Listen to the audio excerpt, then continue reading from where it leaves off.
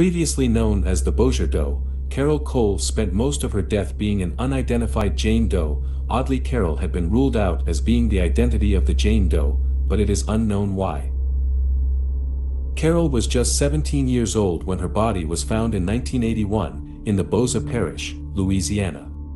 She had been concealed in a heavily wooded area. She was found wearing jeans, a white long-sleeved top with pink, yellow and blue stripes, a beige hooded sweater, white socks, with blue and yellow streaks, white boxer briefs, and bra and size 7 shoes. One of the most identifying accessories she wore was a leather belt with the buckle reading Buffalo Nickel. Carol's cause of death was established as stabbing, and her body had been punctured 9 times.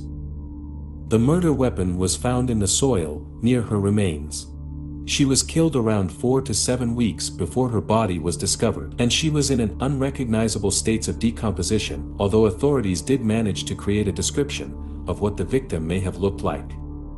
Carol, known as the Bossier Doe at the time, was described as being white, with possible Native American ancestry, 5'5" to 5'6" and 125 to 160 pounds, with blonde straight shoulder-length hair. It was also discovered that her braces had been removed, but not professionally. Although Carol's sister, Linda Jeanie, Phelps did not give up looking for her, it was a 911 operator who made the connection between Carol Cole and the Bossier Doe. On February 6, 2015, the 911 operator who'd seen Bossier Doe's image, as well as Carol's, on a Facebook page, reported the likeness to the police. The match was solidified via DNA, and Carol was reburied in Maple Grove Cemetery in Comstock, Michigan on June 18, 2015. Carol Cole was native to Michigan and had been missing from San Antonio, Texas, since 1980. She and her sister Jeanie had lived with their grandmother in Michigan after their parents had divorced, but in 1979, Carol decided to accompany her mother to Texas and kept in contact with her sister via telephone and handwritten letters. It seemed that Carol had a history of running away, as when her mother placed her in a girls' home, run by the Palmer Drug Abuse Program in May of 1980, she had left of her own volition by October that same year.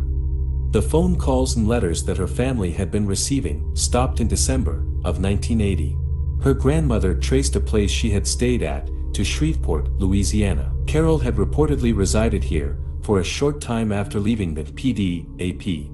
The residents of the home told Carol's grandmother that she'd left to attend a party and never returned. It's possible that after this time, Carol had spent a period of her life at a religious institution named the New Bethany School for Girls in Arcadia, Louisiana. An image taken around the time of her disappearance showed a group of girls from the school sitting on pews, and Jeanie thought that one of them resembled Carol. Investigators followed this lead, but it resulted in no new information other than that a woman claimed to have spent time with a girl like Carol, but had forgotten her name. Some believed the shoes and style of clothing that she was found in reflected the dress code set in place by the New Bethany School for Girls. It's also noted that Carol had broken the braces from her teeth before she disappeared. This lined up well with the Bossier Doe's orthodontics. Jean had also reported her sister missing, suspecting foul play once the communication between them abruptly halted. She and a childhood friend of Carol's had relentlessly searched for the missing girl for years, even listing her on Facebook and Craigslist to garner some awareness for the case, and as we know, it was this that led the 911 dispatcher to come across the striking resemblance between the Bossier Doe and Carol. The 17-year-old's grandmother searched for her granddaughter tirelessly too, but passed away before this connection was made. A man named Henry Lee Lucas, a serial killer, confessed to the murder of Carol Cole and that of other unidentified victims. However, his confession is not deemed as credible by authorities. He was in Florida at the time of Carol's demise. The strongest suspects in the case of Carol Cole is a man named John Chesson, whose children discovered the body in 1981. His daughter Frances O'Quan was the one to point the finger. According to Frances, Chesson had taken the children hunting for the first time that day to establish his innocence by finding the victim's body and reporting it. Reportedly, Chesson had instructed the children to walk in a certain direction, watching them like he was waiting for something. Francis described her father as abusive, and claimed that a young hitchhiker he had brought home was Carol. Chesson had been convicted for the murder of his estranged wife's former mother-in-law in 1997, and died in prison in 2016. Francis's brother committed suicide in 2008. Investigators working on the case of Carol Cole interviewed the widow of Francis's brother, as well as Chesson, who remained a person of interest up until his death.